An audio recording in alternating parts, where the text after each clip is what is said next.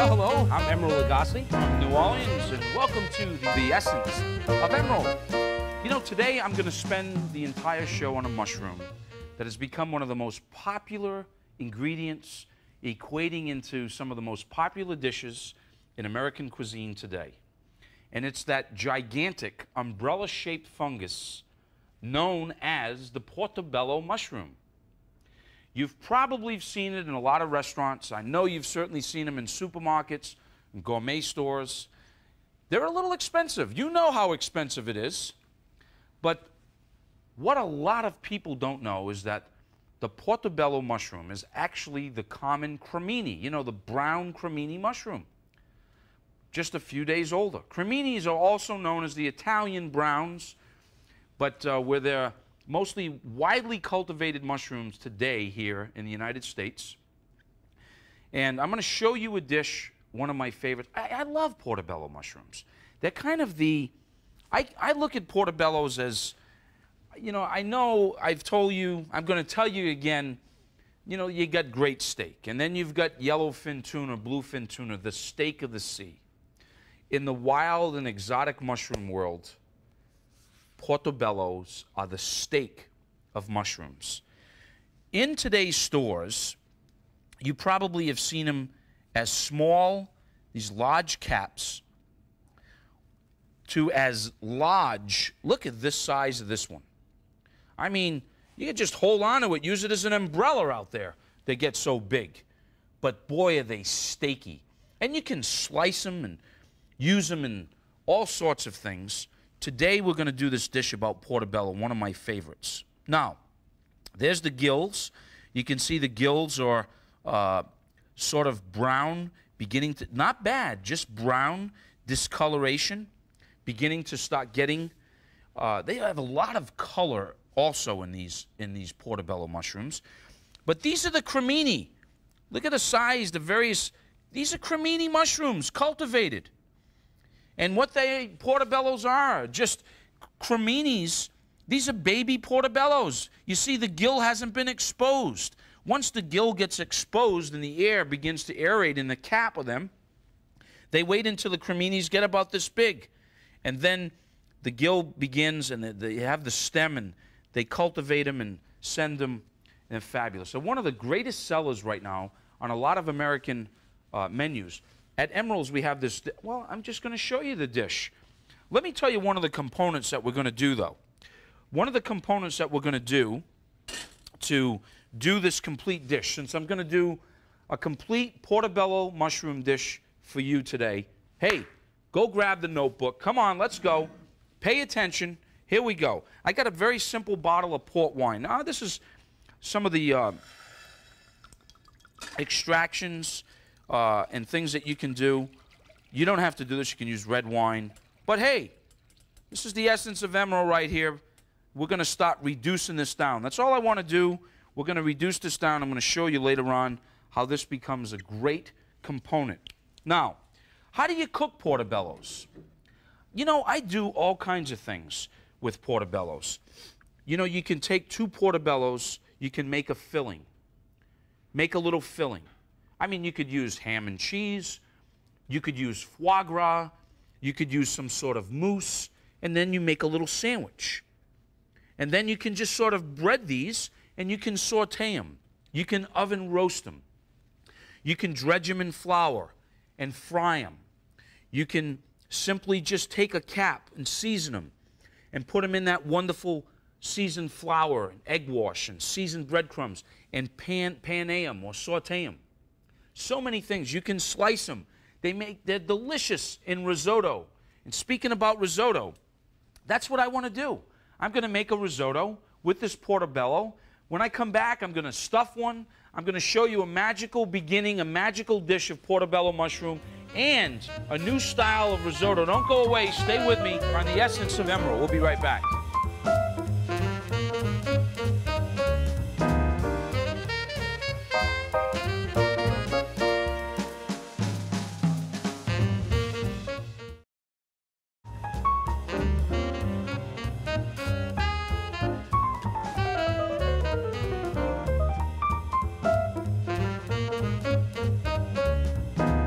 Hey, welcome back. Emeril Lagasse here.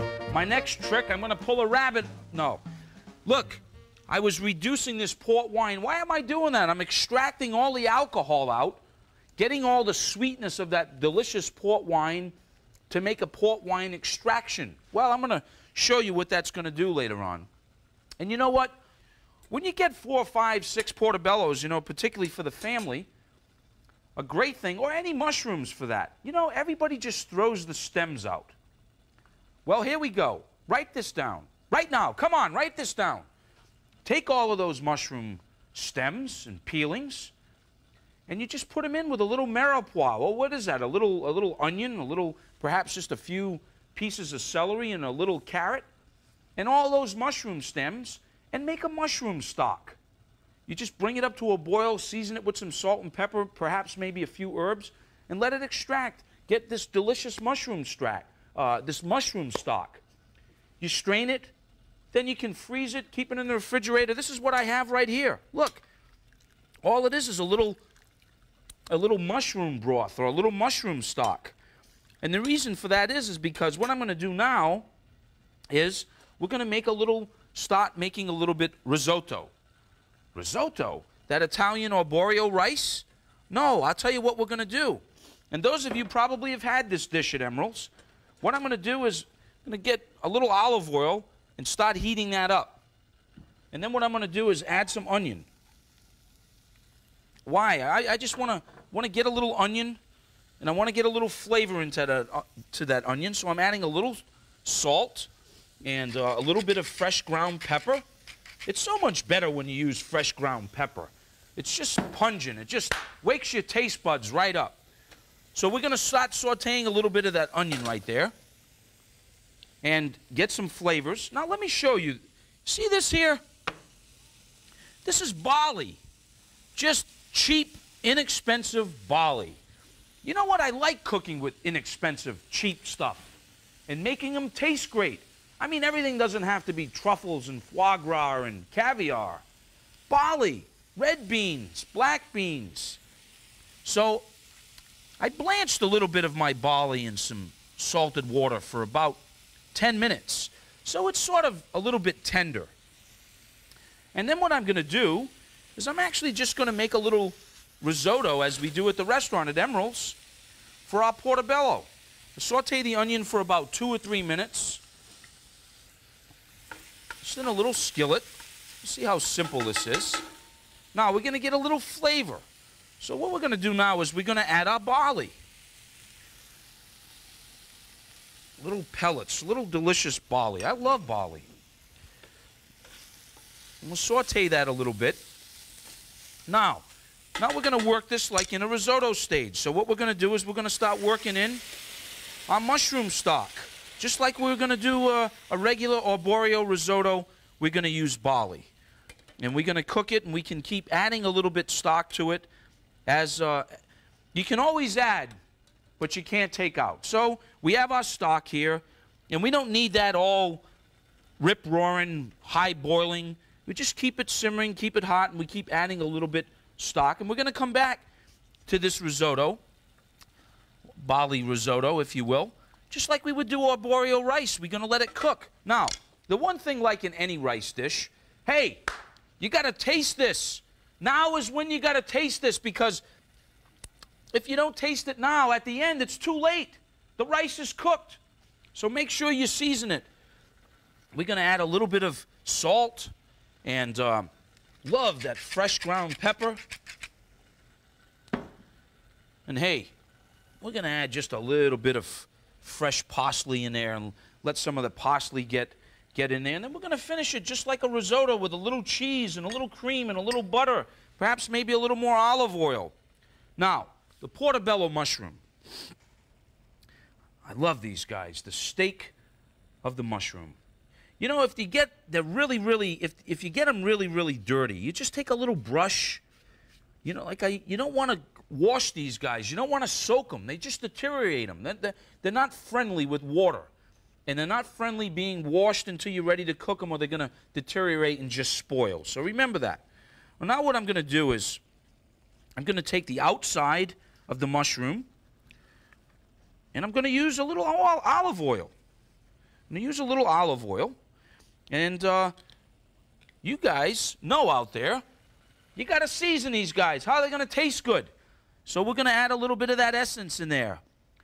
Well, you know what's in that essence. A little salt, a little pepper, a little cayenne. And what you see how much the mushroom absorbs liquid, as I said earlier? Now, we're going to add a little bit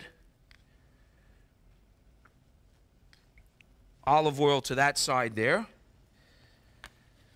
And then we're going to add a little bit more of that wonderful spice. And we're going to start to grill. We're going to start to grill our portobello. Now, if you don't have a grill, hey, I know you all don't have a wonderful kitchen like I do here at the Television Food Network, but look, you can just saute these. Season them, saute them in olive oil. I'm going to show you the right way to have them cooked. Now, look at this. I took one of the portobellos and I sliced them. Don't they look like a steak?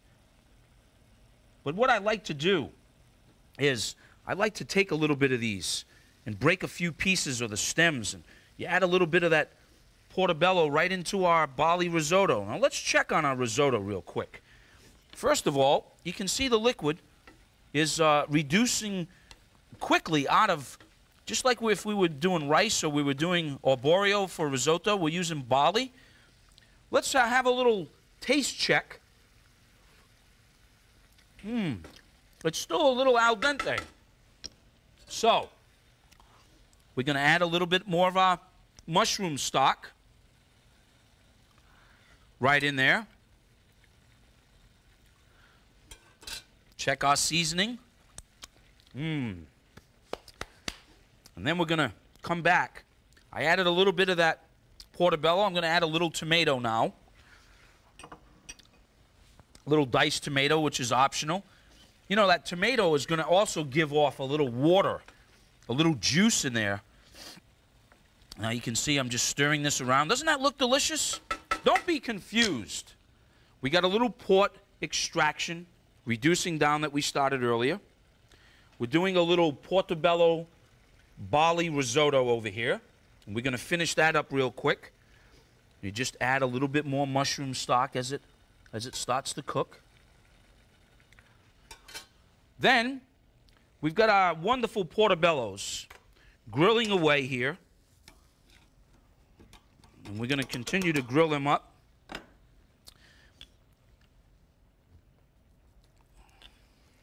Just adding a little oil because they'll absorb that oil.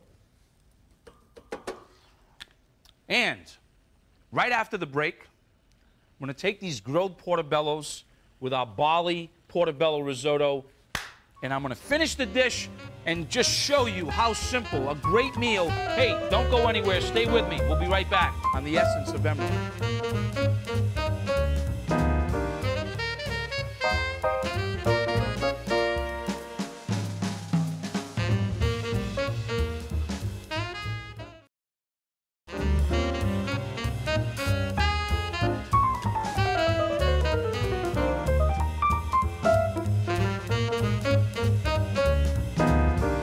Hey, welcome back, and I hope you're enjoying this entire show on portobello mushrooms, one of my favorite mushrooms in the whole wide world. I mean, you can do all kinds of things with these portobello mushrooms.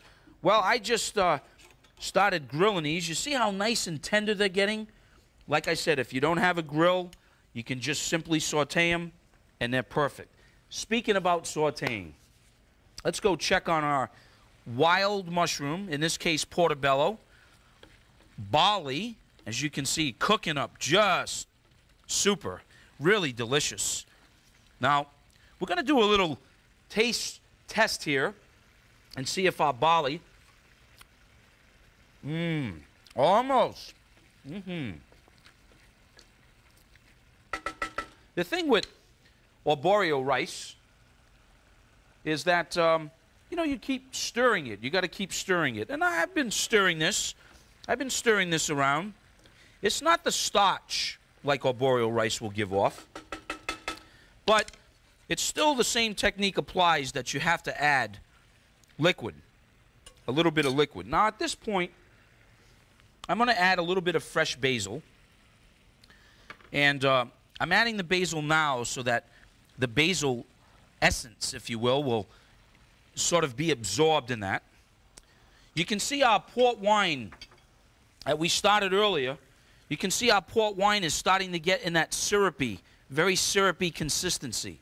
It makes a very delightful, simple sauce or glaze, which I'll show you, that you can use for your pork or beef or vegetables, or portobello in this case. And our mushrooms are sizzling away. And I'm going to show you a little simple garnish. Before I do that, I'm going to add a little bit more mushroom stock to this, because it is just about in the finishing stages. And then we're going to finish that portobello barley risotto. Parsnips, particularly in the fall and winter season, parsnips are really spectacular. And I got a couple of parsnips here, and I want to show you a very simple little garnish that we're going to do. But first of all, we take our little peeler and just peel that little skin off the parsnip. It's basically a white carrot, the albino carrot. We take these and we just eliminate them completely eliminate them. And what I like to do when we do at the restaurant is then we get nice strips like this, you see? And get nice long strips.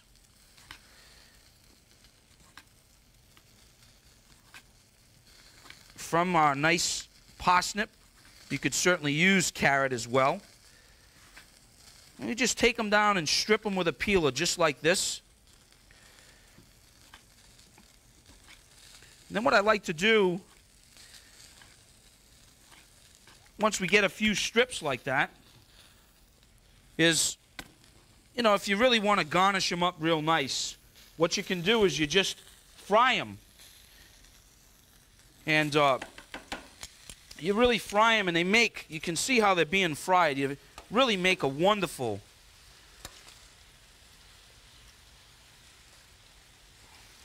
fry them just until they get a little crisp. And then I'm going to put this whole dish together for you. Now, we're frying a little parsnip. You probably have had these at Emeril's. Wonderful, crispy. We use them for all kinds of vegetable garnishes, and particularly on a little portobello dish. Once they get nice and crispy, you can do these ahead of time. You can also just have these as a little snack.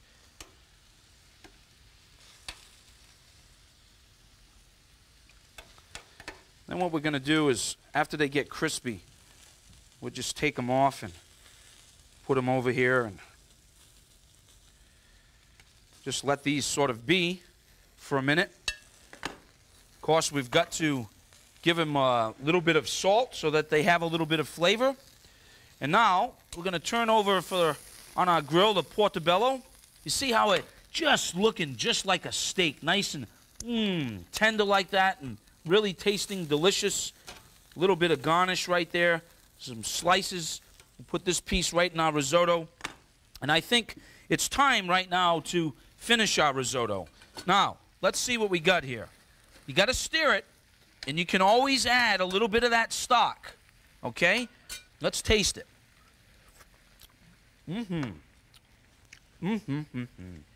Now, let's finish it.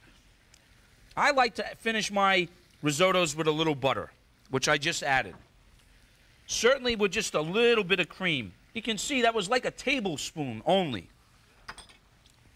And then I like to finish it with some nice grated cheese. We're going to turn all the heat off here now. And then what we're going to do is we're going to take our risotto off the stove and stir this little baby in there. Our cheese and butter. And we got that all nice and done. And I think, folks, it is definitely time right now to do this wonderful dish, one of my favorite portobello dishes. Watch this. We're going to take our portobello and we're going to set it right there. We're going to use that sort of as the little base. And then what we're going to do is we're going to take our delicious barley risotto and we're going to just put a little bit of that nice barley risotto just like that. And then we're going to come back, and what we're going to do is we're going to take this wonderful glaze. You can see it. what a nice glaze it is. And we're just going to add this wonderful glaze, just like that. And a little bit of this wonderful spice and our parsnip crisps. Hey, love yous. Join me tomorrow for more of the essence of Emeril. See ya.